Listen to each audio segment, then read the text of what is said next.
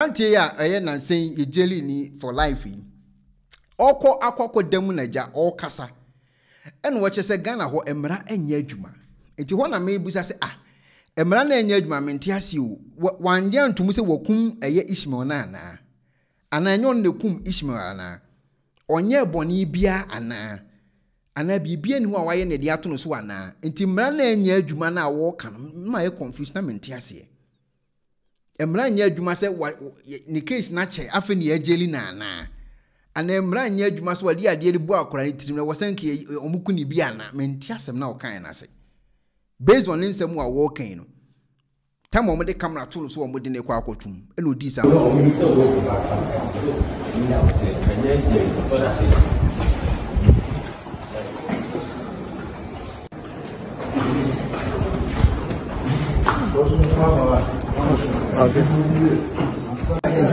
Open by saying, and they are not invited out to. And Ghana has in the Ghana.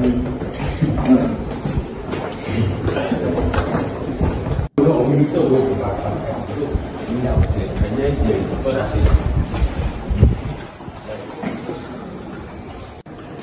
Okay, eti omodine kono di sa nkomo e se Ghana ho no emre ni ho. Na all kokra na obesan ababiem. Anyway, yes won konko dem forever.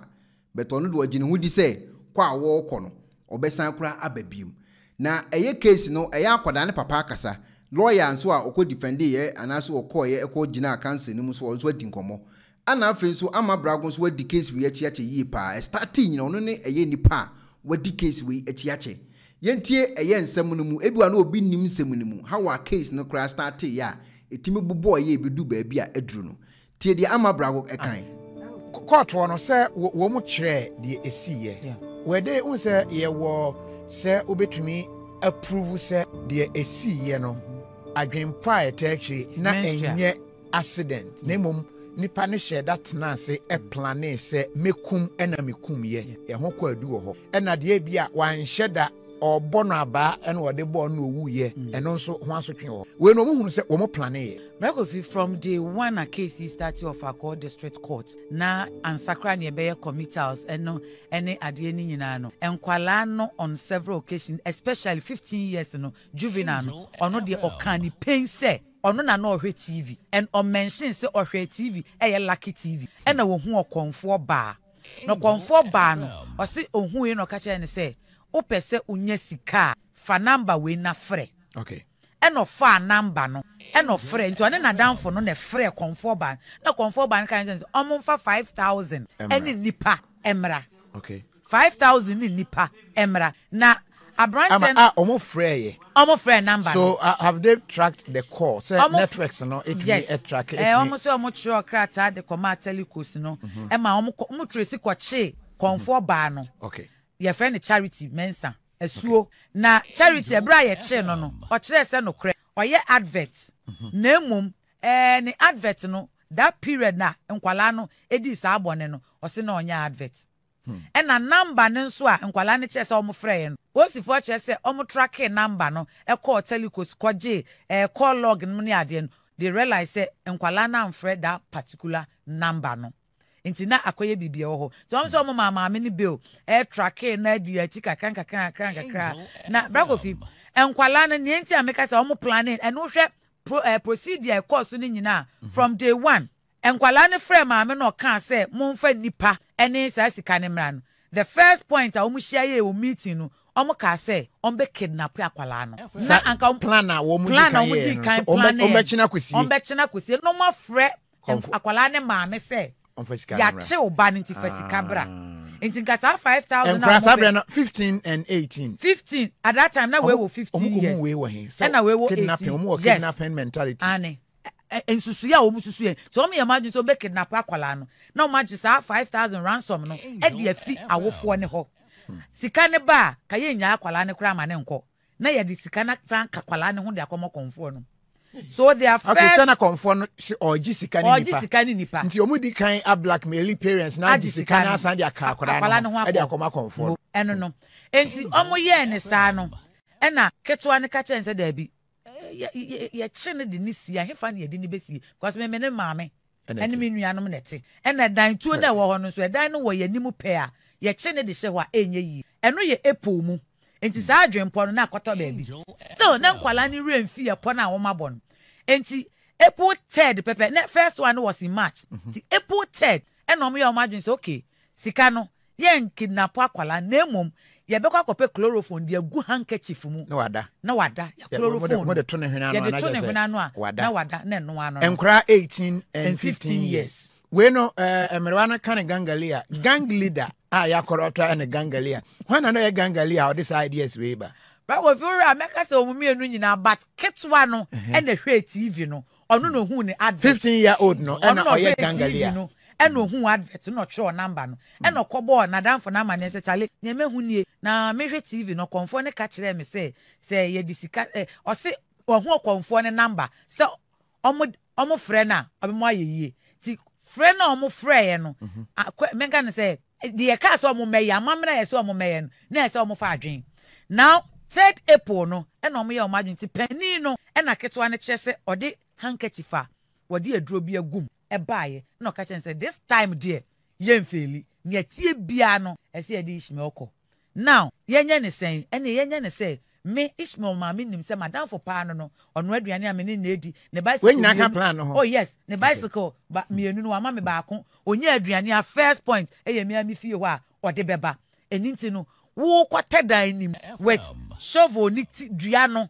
o matu pickers ni dua no o ma yidade na afri mo yidade na to baabi e na dua na e wo so no ti pani ni kwa kwata dan nim na ketwa na kwala ne ma menim so obefre na o mu kodi agron ono nko fie onko fa kwala ne mra e na pani ni kwata dan nim na kwala no ne bo game to the extent say ope game pa and game bi o wo bia no okoma ketwa ni bi ti ye to ade ama na no aka che ne ma me say to ba akoma madam for omo fie ni so ben that was just a walking distance e fie ni ben enti okọ fie ho no e no kọ frɛ na dan for ne say ye kobo kasei ade bi a omo bon kekere o de kwansi tuma na wa bobo say e bi si Ishmeal nim fie nanim ho ti omo be gina ho a omo bo kakra no say ye se obi nso abie new one bi e wa chire ho nti ye nkɔ na brako fi ukọ Ishmeal no mu fie na ufi wo mo share footage bi wo screen so ohunu blog bi e wo ho blog we na kwegu so da court dem mienu ni nyina wo court ni nyina ya dance for ni nyina ya dance exhibit ene ye be ma verdict ye ko fa ni nyina be gu ho ya rap ho kama edi dance say we na ye de e born no to aso nti wo mo ye se wo mo free the old place one and new place one na new place wa wo mo kon brako finka e kwan ni ye straight say we fi studio ha na wa fa straight say na wo ko na mum edan tuo na pani na di kan ko temu no e kwan da kire a wo fa ho a obi ehun say wa fa ho ba wo be fa wasia na da kwan ma na wo kwa no ti pani ni te inside e no de ketwa okofa na danfo yi de ne ba ya be fa dan na chi ti window no uncompleted building window no e no du no ka che ne say wan kotokuo na eda dan ni inside no game ni hyem nti yamfuru nrem to ne so ni mu ma ne fro empoma no eno si emu o si mu apɛ na pani ni kra dua no na de bɔ ne ko achi eno hwe fom na onwuye eno pagya na ni hu sɛ na danfo na obɛfrɛ no ni didi no egina hɔ bi eno se Felix bɔne bɛ na mayɛ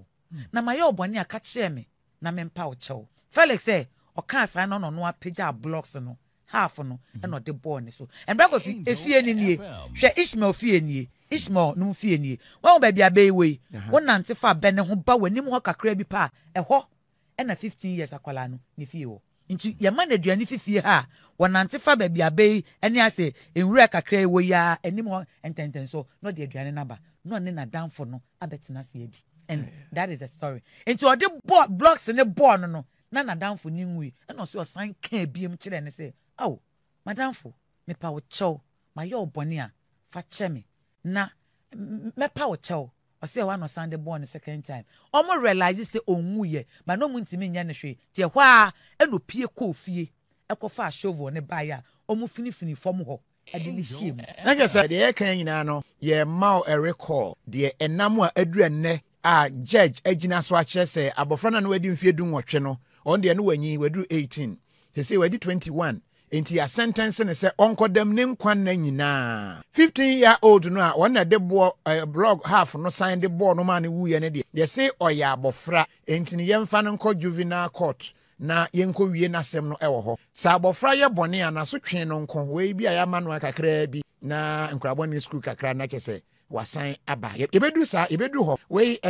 big issue a yedi ho enkomo anwumre enti ama blog ye da ho no de bo no blog no de bo no time a wo mututu fom ho no a wo de na ehye ho no na onwuye emu na ketwa no 15 years ni nua ba na ono nso ba abedwonso wo saa dantuo nim enti odu wo no hu se ni nua no ene ne nyonko ne hyedem ho ena oye se owurem ape na omopam no ni nua na di kan krapa kokokoko na kwala na very clever odu fie pe no ka che ne maame se me ko dantuo nim akwadwonso me bra ene na danfo ni hyem omapam me na misusu se omu ye bibi ena kwala na that time no 10 years ono no bo ne maame amane osusu se omu ye bibi wo danim ena maame ne bo ni ku amane se yesi oba no ohyedem ho ye bibi nti yen konkohwe omu koye no masi akwala ne de blocks mienu na ohu wo video nim egu ne so ewo ho sa baby a shovel ni sinu you can so we can you so we Sophie ba kono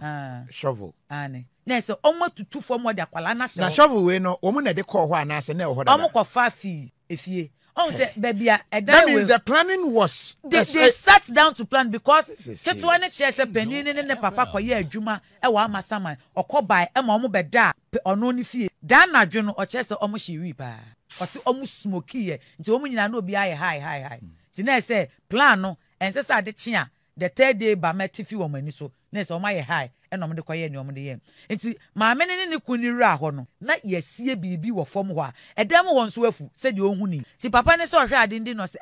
den na omu afinifini ho e de ahye ho no nti oyi first blog kese no e no yi ketwa ne to nchen e no hu se ketwa ne ho moja wo hu now esese ohun adekodi ayedua wo fom to so ofini ho ba ko mienu miensa e no hu se nipa nsa apiese ketwa bi e wo ho e na ofinifini wo a omuhu sa kwala ne to na otiam se agi aba no Angel FM agi aba no e no chefo mo e de na nkwala yi aye ene se mesa bo eye bi acho video ni si Frank amakomecha pa video ni si obi wo ho a wonim story we nti eye no wan wo se enkran ketwa omuso omakumpimfo da o oya chi wo mo no omu video ho omuso omakum opimfo da nti se nya first time omukum nipa ni o sister no kwam so obeka wo video im o so omakum nipa omakum opimfo da nti we nya first time omukum nipa ni omutayakum nti omu experience e wo nipa kum omu ane kan emse mu ref me body a kire mo ya kwala ni wi abrakofi according to papa no kra testimony obeba mo court demon oyi akwala no na homie kakra e wa kwala ni mu Jesus na homie kakra e wa kwala ni mu a na omfi ati asefasa asisu to mo bo na bomo e de ne kwa na nkwala no trom to che ne ba no penini de okodu no ko ti ne ba no che no de ne ko hye no say hey won hwan ne di sa adwume ya modi e no say ne madam Nicholas Kenny ti oti penini woni fie e na okomo ane de ne bai on bisa no and say production those old videos ne wo hwa ye che nkwala no na ye de o matena ka ni nyina no brago fi ene mama nka say those videos videos bet me play because ya back to the final conclusion of this case inti nkwala mienu no ye che wom interrogate wom ene ye fra posifo ebe fa body no ene nkwala no e de koya beto sesemre brago fi akoye prosecution mama nka say no kre Ghana Police Service abodwuma efi Kasoa ebesi headquarters ni nyina omu prove case no beyond reasonable doubt ye fra dancefo makomako enso including akwala ketwa na okoto so ne na omo ye ketwa no ye fra ne mani bedi adanse but the argument throughout this trial eba ye was say penin say memede bo ne ba akopɛ ketwa ne se memede bo ne mienu dua no say dua no was a bone of contention. But it doesn't matter. The mommy and yana mo de bono. What the prayer no cry, you are part of it. Yes. And then a bra of friend me say me mra ni nkomo o court dem on. Me bisa ne say waka several times say o de bɔ ne baako pɛ and then na won kan check court ne say o de bɔ no baako ɔse yɛn sɛ baako pɛ na o de bɔ no no onyidi sɛ ɛnyɛ no na ekum akwala no na downfo no na sɛ o de bɔ ne mienu nti abrante no 18 years no ɔno na ɔde no na say o chen 18 say 21 say 3 years ni to we opie ye no ne Ishmeal Mensa Abdallah ne papa ena na wokasa we na kan kire wo se pachew na na we na da bia one me kasa ena wie krampo no one me kasa court ne ko break kakra bi eno frɛ me ese me mra metina se no se ma nkomo na da bia ya yedi no eno ena me kana me se nkomo ben ya ti mu kire me eno se Ishmeal Mensa makacho se akache ne papa ne se omo nko frɛ boy ni sunsum no mu misa no se why ne ku na me asem we da bia waka okay Ishmeal papa wa ha ma me friend because na papa ne so ti other side of the courtroom na united no see there be ma me friend no na Felix there on find the bonning nche da na me say why asem na okay o say na damfo no na me say why oden no say ono asem no nim hu bibia ene say ne ye de na kwakọ abeto sansem ya wakwa aba na me say chew pa na ya o say me pa chew no o say wa anya ade no nti me nkopa chew a chew ba pen na me nkopa ma e no say de aye ne de ye say ono no ye nso enyo no ye ti ene me bisa ne say o kai say wonyonko no eye ketewa no wom no Kaneshe District Court ono wa kan wo court dem wo say wo ne wonyonko ma di kan kura kumopemfo bi da sa asem no wanyi ano da obepie mu high court anso wanyi ano no se sa asem ne nye nokre on se ba ko fi we ye ketewa no ona police for de nsa ato ni kom ono egusu wo police custody ntino on se the wire from omo mienu nyina na wo police custody na pani no omo chem se nokre entokwa de no fa ne se koko okay baby ade ne be ko bia no okontokwa enti wo de no eba court last time and san here remanding to prison custody ni atro note aka na ho say my enfani nsi cells bia won kran ha ti next automatically court ni option bia say eni onko prison to ko prison ena obi be kasa ne so ate say na no bisa am catch say no kre abrante na fom ne so ate pa because so compare ne nyonko na no wo police cells no eni ni videos bia e wo ho dada na omo ba court ye hu omo ni nyina na say abrante ne so ate nti ene ye wie ye no ena opa Ishmeal Mensa Abdallah ne papa chew ewa bonten ho na na oka no ewo awusa kasem nti ye wie na me bisa se dem pote na na oka no se asem ogina court dem kan se wasre busuafo ne se omo nkofre Ishmeal esunsum anasa ne sama no mu misa ne se den na ye wo mo ba no ena na oka che papa no ena ne papa keto Ishmeal papa keto aka chen se arante fanko asem fi me so wasɛ ma de yeti sesi abegina manim se me nkofre na me kofre ne sunsum na me bisa na emfa so ben ena menya prison officers no e dey abrante ni see form ama we no almost sentence no say onkodem ne nkwa na nyina anase death we yes onkodem ne nkwa na nyina life imprisonment because we nim say we condemn we dey condemn life imprisonment at age 21 yes condemn hey Jesus condemn it's we make us in the last day what dey apie esi Ghana yasase so no yasase a OPSC so no anase meka se yasase ote so no eye asase a okwa kwatena nsa one prisons anase sankafo ne yede ne kɔ anase akuse ne yede ne kwa ɛhɔ pɛ ne Ghana asase a obetimi aromi about apart from that no se oba abontin se de menu mienu yasɔre anopa adware ye kwa adwuma ba ye yesaba ne de no from 21 years till se obeka na no atum ne yede ne nsa gu ne bo amwa yakɔpɛ ne krabre no eno ano 21 years Womu a ye sentence omo life say no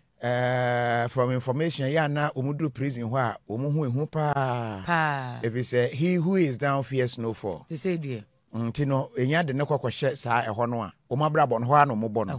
enti ɛhɔ be ye ne fie foforo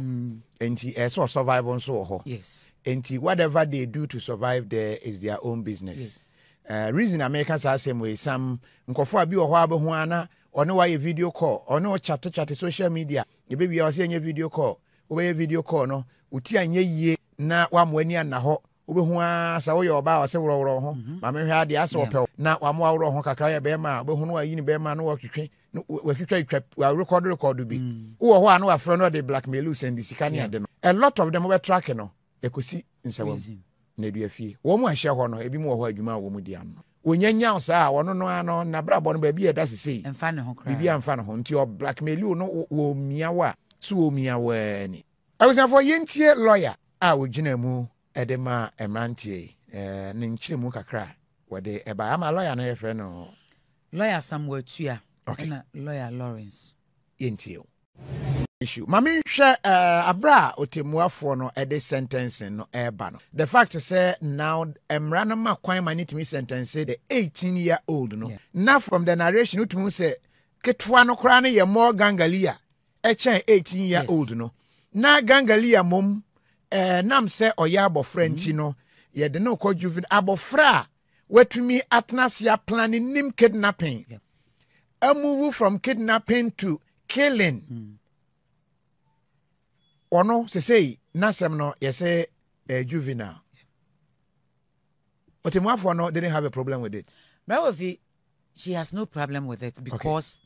Osteti or court a demo and Akwalaka 20 day no kind delay with the issue. And she said something before Obe started cracking us. Or say Ghana, ya building a society need to a state where en kanyanka wofo beda or she say ne bat eda ne benkum so anani nifa so no ene awofo da etum krom ena moma enam mountain so nti ne obi ba ye no emfa ne ho ene ya ye mani bi dada bees nti sebe ne be di nsamfu ne be di nkwase asema wose onka because oye dada ba. Now Juvenile Act no owie bibia jury members ne fine nkwala ne nyina guilty no asema kan ne say ye nhye na tade a obetimi ede akwala ne sentence ama no e wo court dem na mum ofanya akwala ne guilty because verdict from the jury members ne che say enkwala ne mienu two charges ni nyina they are found guilty but ketwa ne de ne sentence no esanse oni ahode a ode be ma ninti no yemfa ne nko juvenile court as at now wa remand akwala no to police for nsem say police for keeping no kosi say juvenile court ne be ye ready na omo de na so chairman embragofi menu mienu Ghana ye Juvenile Act ni nyina ne say akwala di boni ati say ana boni bia infinhia ne ye miensa 3 years Satoni General say otna se na abofra kun a wakun free Satoni General hwe na obi beka say the gravity of the offense I say bodam ne yakun no eno kwa de ye beka say na adwen nye njo no kwa de ye ya man sa 3 years nsa kan de ofa ho dwane ono ye ntry no enti brako visa Attorney General hwe na obeka say the gravity of the case no ano odin pa dia na wakosere say ye mfa fe enka ho eno kra no enye automatic na say maximum 4 years maximum ebe 4 years otwa 4 years ni wie wa piaba opieba obenante wa ye nadwuma after 10 years owo ho kwan say okọ court kokache court say misua no me ye bone saa bone no magye asotwe wie nti mesere mo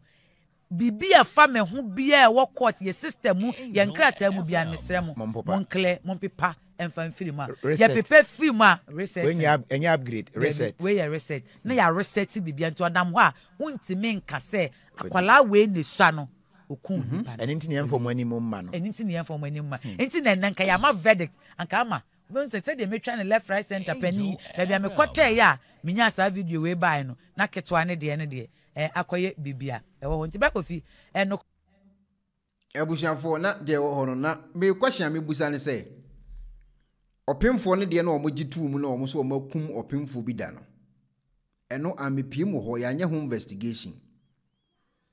enipa osoma omo so omunkokum opemfo no enso enipa benese nkofo no start is omo pesika duru no ache enye ne metide omo kana se de a nese sa boy ya wonam screen su yi ene na damfo no sa nkwada yi start is omo pe eyesika duru ache enye ne ene omo start sika duru because according to omo konfo no omo bo ni din TV station omo bo din kura no ya nte ho asem TV station na ya hu TV station kro konfo no so a ya hunu konfo kro se konfo nda so ye se konfo na jai obi anim hu asem enti TV station kro no omo ekohwe ya konfo no ene omo hyehye ho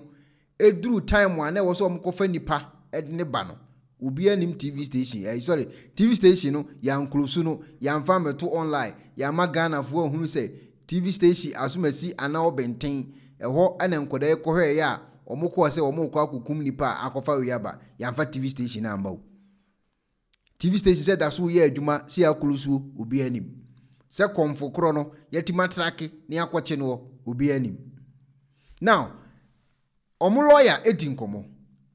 nsema ami busebusa yi lawyer ne kan the same thing we dem nyiro ho sua de sikantem epem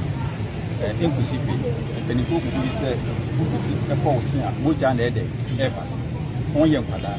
ni yesu process adwin we yi sikampe ntemo a se kuku nipa ne yemfa nkoto radio ba ne ade na beba wo itmese nkwada ne se obi ya nyiro ho sua de yakopon de bo bi ya de esese yakopon de ma wa asase so bi ya ansana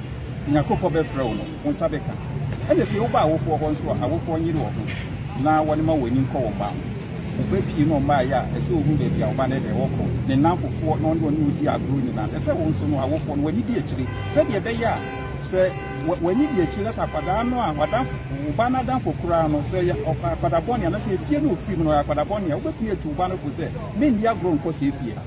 then you are going to cost if you and I won't for this a subject to see a pass. I say we are subject to see a pass. And now some of you have been saying they bring one day when you could do from a young woman. There's a lot of them in the system. A first society, so no society, you have to talk no mediation. And what they when I say when you share advert through TV so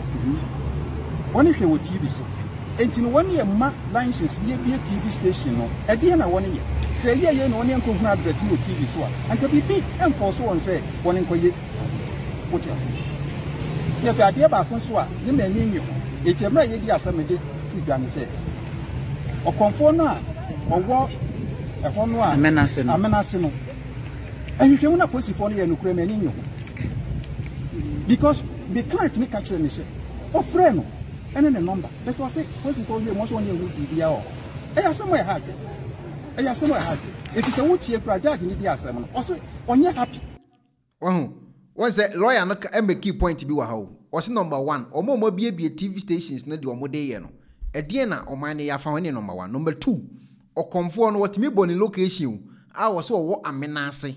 Konfo no so investigation omo ye nso kosi. Se konfo no so de ambam. Enti guy ne ko no wo ka se enokura ni Ghana no me ye sure say e bia questions a anase nsem a ne lawyer ne ka no. Eno na ama ogina so ka se enokura eni Ghana. Because I was sent a conforno, I who saw what a mena secrano, I was sent on a back court to be.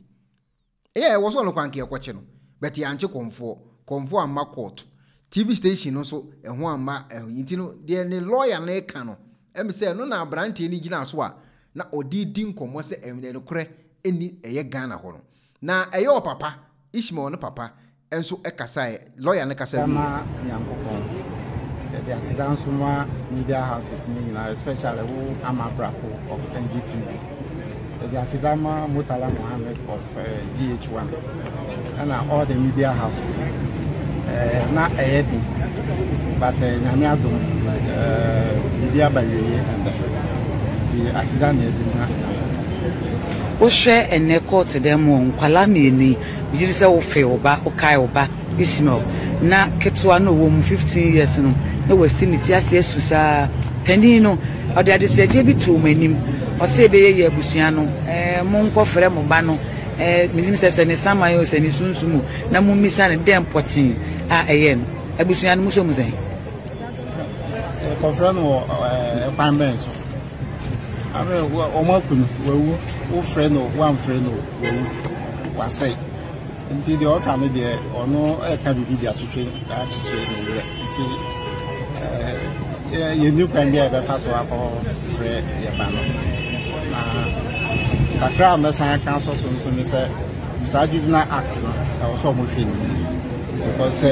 about 15 years, it to me and Yasa argument said, Young Kukumobi now share a pile of Mafaso. To the extent that one person book phone on my year finally on my class say I was so bukuno and parampaso mokuno. Sa acting I was so bushing because Obia to me